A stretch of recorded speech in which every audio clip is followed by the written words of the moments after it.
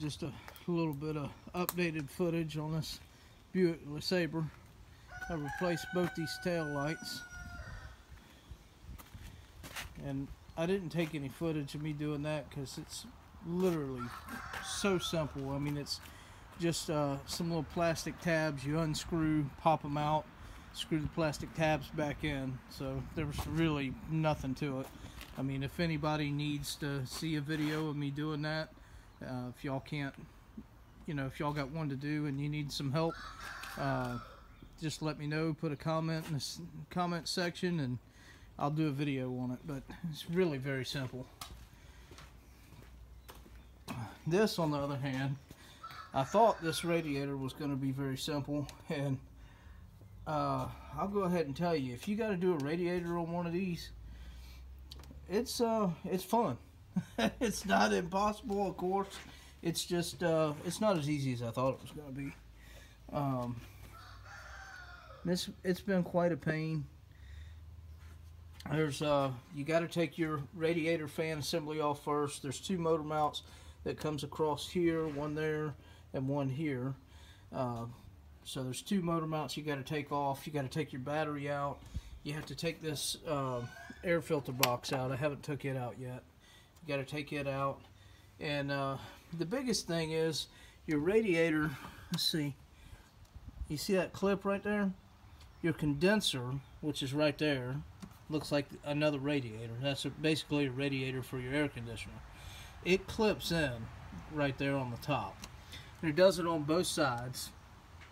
And that one you can't see because I can't get it out far enough because of that air box. So I got to take that air box off first. But anyway, that's what it looks like. And then way down on the very bottom, I don't know if I can get this thing to focus down there. Anyway, there's another clip down there that does the same thing. So basically you got to pull both of them up and tap down on the radiator on both sides to get the condenser cool higher than the radiator to get them to unclip.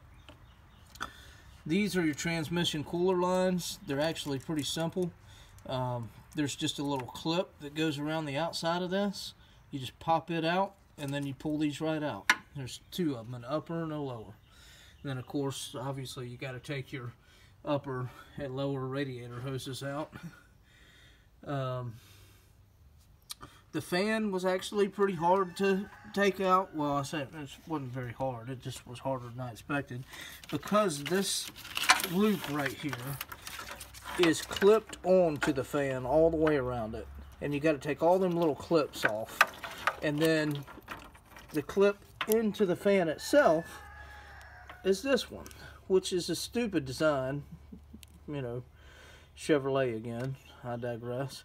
But you have to, instead of pushing in like you normally would do, especially on something really hard to get to, where you push in and pull out, instead of that, and keep in mind now, these are down below the fan and way down here, so I don't even know how you're supposed to do it, but I just pulled my fan out first and then took these off after I took all them clips off and got this wiring harness loose.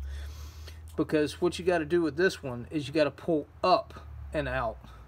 Now they'll pop right out once you do that, but there's no room down there. I mean, there's no room down there to do that. So the best thing to do is go ahead and pull your fan up and then pop them two clips off. There's one on each fan. There's two fans. I'll show it to you right here. Here's the fan assembly. Get over here where you can see it. Here's the fan assembly.